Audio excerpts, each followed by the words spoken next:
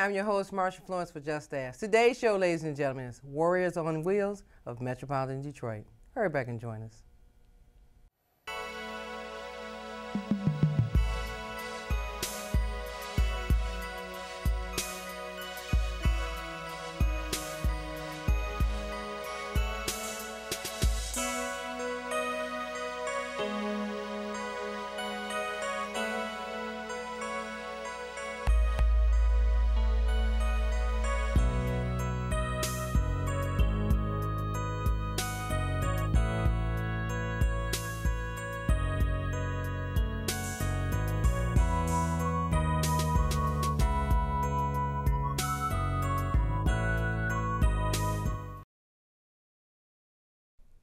Hi, I'm your host, Marsha Florence for Just Dance. Today's show, ladies and gentlemen, is Warriors on Wheels of Metropolitan Detroit. And we have the president and founder herself, Lisa Franklin. Good morning, Lisa. Good morning, Marsha. Thank you so much for having me here. Thank you, Lisa. Now, Lisa, you know what? I know myself something about wheels, Warriors on Wheels, but I need for you to kindly, if you would, tell us a little about yourself and Warriors on Wheels of Metropolitan Detroit. Not a problem. It started in 2008, but in 1996, I was injured by a drunk driver in an accident on 7 Mile and Outer Drive in Detroit. I was a passenger in a van on the back bench, and I was asleep. It was a full-size van. There were 5 of us. My husband was driving, my cousin was in the passenger, and 2 of my girlfriends were in the center, and I was laying down on the back bench. And as you know, in 1996, they really weren't enforcing seatbelts. And so I woke up a week later in ICU, and they said that an 18-year-old drunk driver broadsided the van, ran the red light, and broadsided the van, and it flipped several times, and I was ejected. Wow. Well, my husband, who was in trained EMT at the time, they found me like 20 feet from the van. My cousin, they called everybody's name, and I didn't answer. And so they couldn't get out because all the doors were jammed because the van had rolled. And so my cousin Mark kicked out the windshield, and they found me. And my husband being trained EMT, when the fire department got there, they tried to pick me up from my ankles and my arms. And he said, oh no, you won't. You get a C-collar on her and put her on a flat board. And so they did that, and I'm sure that kept me from being, you know, injured even worse than I was. So I had a level T6 spinal cord injury. My right wrist was crushed and several broken ribs. And I woke up a week later in ICU. Okay, okay. And I'm sure that accident alone had changed your life, And so now, because you're the founder and the president, well, along with that accident, did you find it difficult to get benefits, services, go on more so and less with your life? Well, you know, the benefits and the services, you know how the attorneys will come to the hospital if you're in a car accident. So that kind of started right away, but just getting used to the fact of how to maneuver using a wheelchair. I mean, when I woke up in ICU, I was ready to get rolling because I couldn't move, you know, so I knew that it was something seriously, you know, wrong with my mobility, and I was just ready to get in a wheelchair and move on because I just thank God that I was still here. But after years of rehabilitation, that's where the organization came into play. I was sitting in the car one day because my daughter would go grocery shopping, and I was sitting in the car. And she was in the store, and I heard this advertisement come on the radio for Miss Wheelchair Michigan. And so I wrote the number down, and I said, you know, my daughter, it was 2006, she was getting ready to graduate from high school. She was the youngest, so I wanted to do something. So I ran, and I placed first runner-up. Okay. And you know, Miss Wheelchair Michigan was a pageant for the most articulate person to portray their platform. And so my platform was I wanted to see an inclusive, accessible community. And so that is how I placed first runner-up. And so from there, they said, you got to do something with this. And I said, I am. And there were like 7 women in that pageant at the time. So we started Women on Wheels. But then an attorney friend of mine said, you might want to include men in this. Okay. But I really liked the acronym WOWs, and I wanted to keep that. So believe it or not, I pulled out a thesaurus, and I started searching for another, and Warriors on Wheels was born. And that was in 2008 when I registered a name, and we became a 501c3. And we have regular monthly meetings, and we have volunteers, and we've got a wonderful group of board members and members who are very faithful and dedicated to the organization. Okay, so really, Lisa, to be quite truthful with you, your life was going in this direction for a reason. I believe everybody has a purpose. Absolutely. Okay. And I really prayed about it. And when I woke up, I said, God, okay, I'm yours. You just show me where I need to be and what I need to do. And I can't believe some of the doors that have opened up because I've tried to be obedient, and it's passion driven. And yeah, here I am on the Marsha Florence show. Well now. Yeah. Okay. Well, part of Just Dance, what we like to do is make sure that the viewers throughout the state of Michigan and part of Canada realize some of the services that are out here, okay? The organizations, the support groups, the devices, things that we very little about. That's right. But we want to make sure that you have it, or if you don't have it, you know where to get it. Okay. So with you being here today, it's enlightening for people who are wheelchair users to know that there is an organization that support them in some of their needs. There's lots of organizations out there, but Warriors on Wheels, what we try to make sure is that public places are accessible. We try to make sure that you can maneuver through the streets. If you go to the doctor's appointments, there are door openers there. There are examination tables that you can easily access. When you go into stores where you normally go for grocery shopping or what have you, that you can maneuver through the aisleways. And some of the things we did to make sure that some of the politicians were sensitive to it is we did a little experiment with City Council. And we put them all in wheelchairs for a day. And so we gave them a route so that they could maneuver through the downtown streets, and we gave them routes to like some of the businesses that weren't accessible, and the People Mover station that wasn't accessible. And they were really enlightened in some of the things that weren't done in the city. And so there are a lot of services out there, a lot of resources out there, and that's some of the things that we do. We've gained a lot of those resources so that when people come to us, we're able to give them here. What do you need? You need ramping. You need for your home to be modified. If you need some type of adaptive equipment, we do wheelchair events. We do sporting events. We go bowling. I like to kayak. In the summertime, we've got even one person that's jumped out of a plane, a tandem jump out of a plane. So we don't sit at home, and we're really a support group. We support one another. We're like a family, and if somebody needs something, I get calls all the time. Transportation is a big thing, Right. And so, there are a lot of resources out there. So, well, you have to know for sure that when this show airs, that the viewers will be trying to locate you. So you guys are a nonprofit. Do you have a phone number that you can give out? Yes, our phone number is area code 313-268-2851. Okay. That is our phone number, and we have a website. Okay.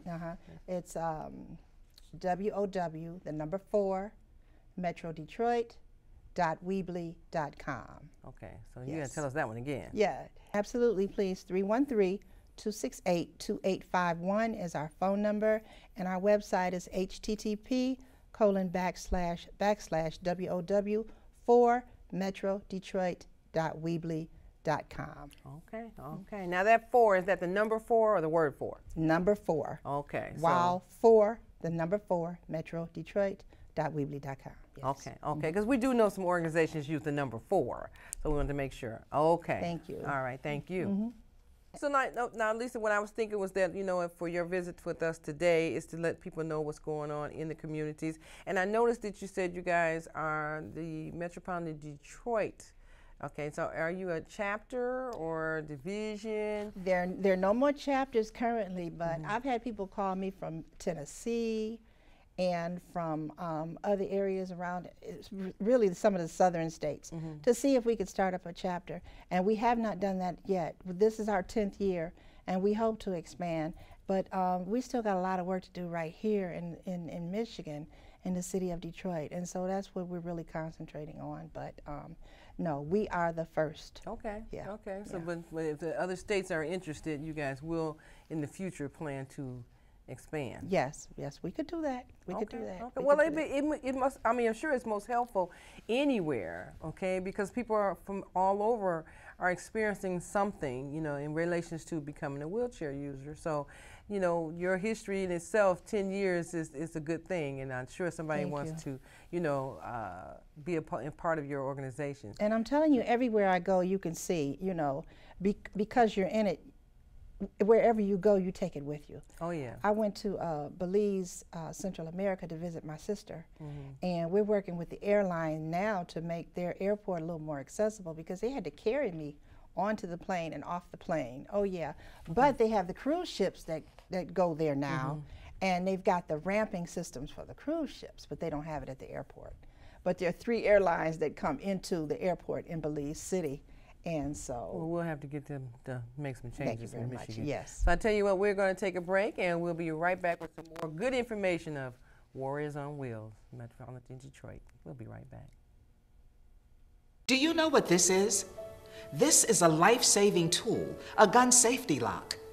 Over the years, I have reported stories on many accidental shootings simply because a gun was not properly locked. Invest in a gun lock. Support Project Child Safe and get a free gun lock from your local police departments. Let's protect our children and community. Let's invest in safety. And welcome back to the second half of the show. Now, ladies and gentlemen, if you're just not joining us like you usually are, I'm here today with Lisa Franklin, and she's the president and founder of Warriors on Wheels, the Metropolitan Detroit chapter. Well, we're going to say chapter. Is it a chapter?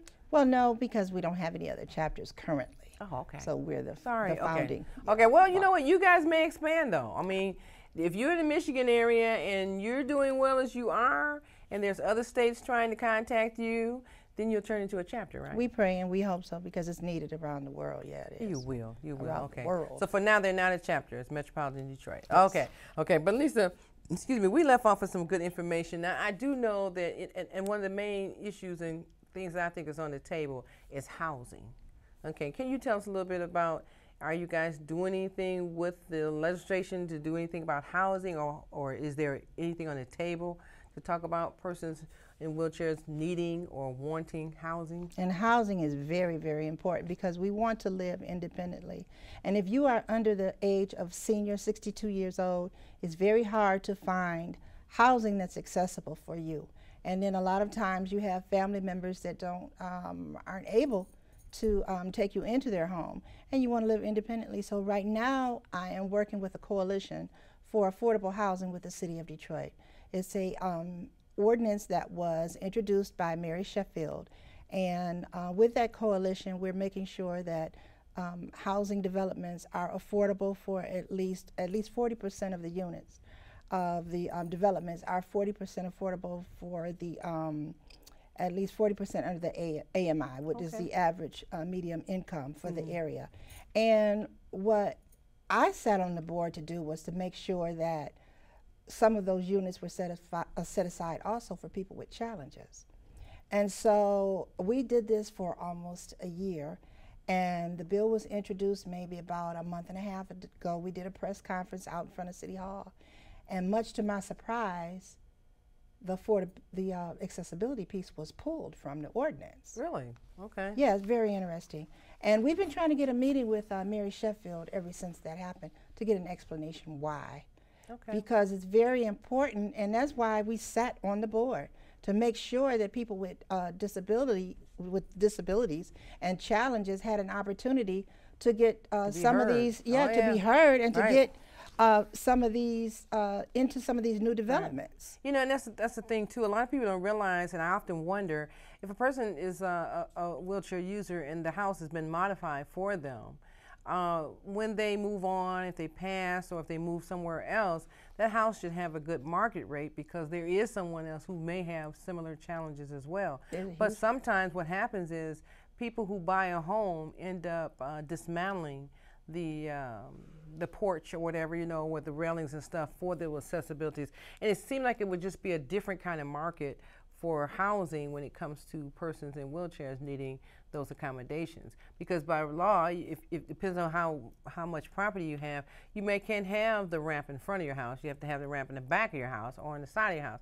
But why is it that we don't look at these houses in particular with the ramps and other modifications as a true value for the next person who may be a wheelchair user? And we should, and I think the developers should even trying to channel in on that, because I mean, even if you purchased a home that has that's accessible and has a ramp, you may have a relative that wants to come over to visit. You may have friends that want to come over and visit. Correct. You know, it puts us out of so many different areas because of lack of you know what? But to be truthful, most people only recognize these issues when it's theirs. Okay, and I hate to say it like that, but if it's not in your home, it's not happening in your neighborhood right then and there, you're like, oh, they want me to do what?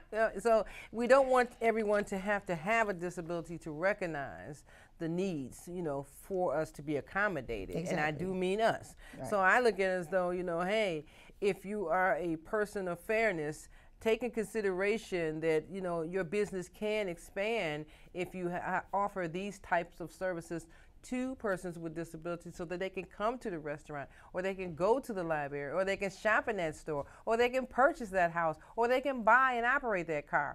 We do not have all of our businesses wrapped up and involved equally. Okay, so I'm sorry I had to put it out there like that, but in the area that I work in, I can see that it's never been an equal flow, unless it happens to if it happens to someone in the upper echelon. And what's so interesting, if they just did a universal design, I mean, they wouldn't have to spend as much money to go back and try to modify it. If they did it, make the doors wide enough, make the hallways wide enough. Yep, and have the option for like the famous bathtub now, that people can just sit down in the bathtub, I think it's the little standing one. So, okay, we should have options for the type of showers to the type of bathtub. Rolling showers. Everything rolling showers, and absolutely. especially if a person is purchasing the house and it's being built while they purchase. I heard that it's cheaper to have those accommodations made when the house is built. That's right, correct. But if I had purchased the house later, then there should still be some type of written rule or law that I can change this and the house value will not go down. And there is a law in the ADA, not with houses, but with apartment buildings, and the common areas have to be accessible. Okay. I know that I moved out to Dearborn, and the complex where I moved, when I moved there, they were renovating the clubhouse. And I asked the builders when they were renovating, I said, oh, so you're going to make the entrance accessible?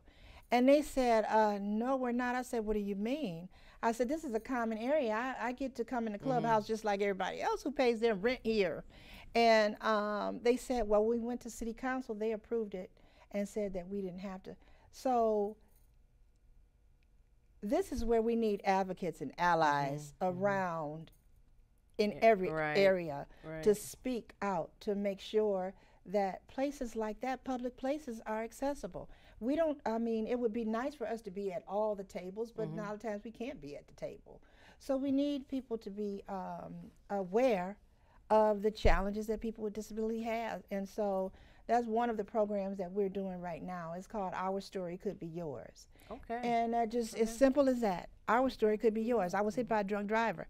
Changed my life. I was able-bodied for 36 years, and now 22 years later, here I am, trying to maneuver and fighting for some of the things that are due to me by law. Right. And we have to vocalize that.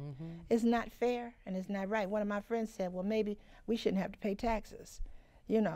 If they won't abide by the law that affects us, then why should we have to pay taxes? Right. It's an interesting concept. Right. Well, I'm sure, after today, some of the people who are watching our show will be in awe to want to contact you and say, hey, let's make this a public announcement that housing is not fair, transportation is not fair. So everything that's not fair, you guys need to speak about it out loud and advocate, so that the next group of individuals who come along the way will even have it more easier, or will know what to advocate for. Absolutely. People don't know what to advocate for if it's never been a stance in the first place. Well, we have meetings once per month at Fellowship Chapel, and they're the first Monday of the month, every month, at Okay. Fellowship Chapel from 2 to 4, and that's 7707 West Outer Drive. And so we're looking for allies. We're looking for volunteers, you know, people that just want to know more. If you need resources, you know, come on out and join the group. You can check on our website for all of the dates of different things that we have. You know, give us a call and just see how we're doing. You know, if you know someone that needs to get out, we have people that are just really locked in their house because they don't know where to go and what to Right, do. And right. I'm telling you, when it happened to me, I just thank God that I was still alive and I was ready to move on. But I met a lot of people that don't really understand that there's any life after, you know, something tragically happening to them. But it's not the end of the Yeah, world. It's not. It Well, isn't. Lisa, I tell you what, we're going to take a break, and ladies and gentlemen, you know, get your pen and paper out and take down the phone number and the website. You know you need to volunteer. We'll be right back. Thank you. 3 out of 4 kids are not as secure as they should be because their car seats are not used correctly. But the latch system makes it easier to get it right and to hold your kids tight. Anchor, tether, latch. Learn more at safercar.gov. And welcome back to the last half of the show. Now, ladies and gentlemen, I don't know about you, but I always tell you, you get an education when you tune in to Just Ask Talk Show. So today, Lisa Franklin, the president and founder herself, is enlightening us on services and things that go along in the world of Warriors on Wheels. So now I'm going to ask Lisa this question because I know somebody in the wheelchair community is saying you never did say anything about that. Lisa, do you know within the state of Michigan or wherever have us in Michigan, how many persons are wheelchair users? Well, I'll tell you, in the city of Detroit, and this is from the 2010 census, there's over 165,000 people that are wheelchair users in the city of Detroit, and 60% of that number are low income. And so there are services there for people who are low income, and we're talking about between caregivers and case managers and people that can come help you in your home.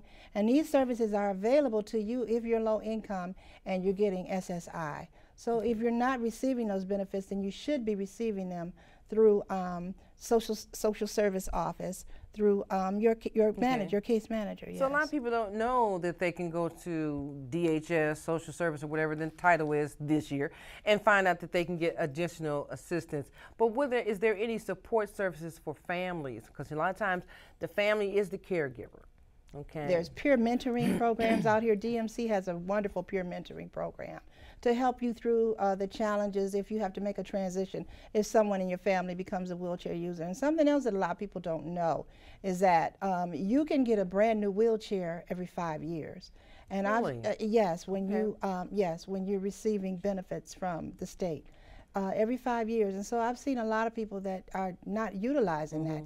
And there's some basic things that you can, have if you go and you get a case manager or you get talk to your service provider at on the state level. And there's a lot of things that. So now let me ask you this. So the case manager, a lot of people don't know how to get a case manager. Well, a lot of times the case manager comes with auto accident. Accident cases. You're automatically entitled to a case manager, home health care, attendant care, and there's some other lost wages and different things that you can have if you're an auto accident person.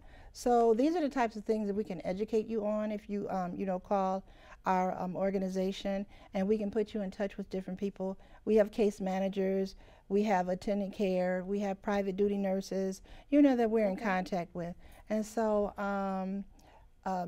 it can be a really, really devastating event in someone's life if they don't know where to turn. I'm sure. And so it's very helpful to have someone out there that you can talk to that can get you into the right places. Okay. Now, I always have something on my table. So, you have a brochure here. So if a person was to call and ask for some information, what would they find in this brochure? That brochure tells them a little bit about some of the things that we've done over the years and some of the grants that we've gotten and what we've done with the grants. And it just talks about the pride of the organization. Okay. And yes. Okay, so they can get some resources and some contacts from you guys when they call you.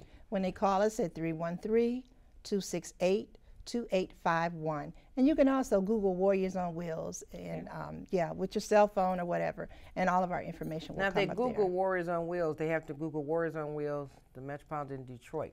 Well, they can Google just Warriors on Wheels, and we will come up. Now, there Okay. is a Warriors on Wheels in New York. Okay. That's a veteran. It's a veteran organization. Okay. Yeah, but Warriors on Wheels. Okay. And you guys just had an event. So is this your annual black tie event? What did you just have? The black tie event is going to be we're going to do it every 2 years, Okay. because it's a pretty big deal. I'm sure. And it's a wonderful fundraiser. Lee Thomas was our guest speaker, and we had a mime group, and we had Darren McKinney play the saxophone. We have Okay. 12-year-old Ashley Sims, who played the violin. She's with the Detroit Symphony Orchestra youth group. Okay. And then we had testimonies of some of our members who have challenges. Like we have one gentleman who was shot when he was 5 years old. And he got infected at 16 years old and lost both of his legs. And so he's basically a torso. And so he's had some huge hurdles Right. in the community, you know, maneuvering through the community because of the misconceptions that people have of people who use wheelchairs. And it's really we have to change that culture. Yes. You know, we really do. And let me ask you this, just before closure, what would be the proper term for persons using wheelchairs that a person who doesn't use a chair know what to say?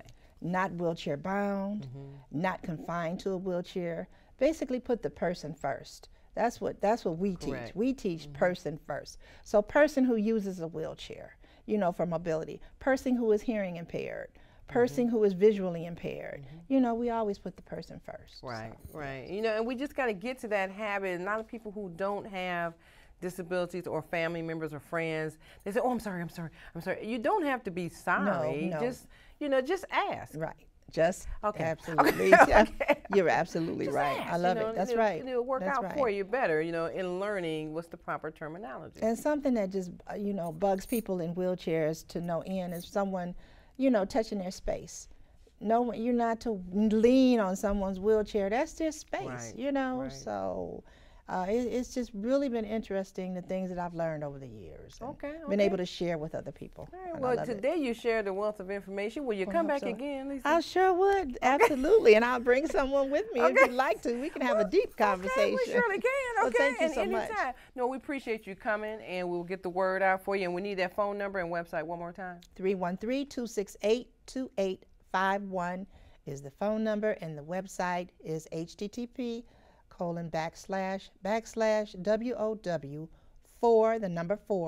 metrodetroit.weebly.com. And if you can't do that, just Google Warriors on Wheels. Okay.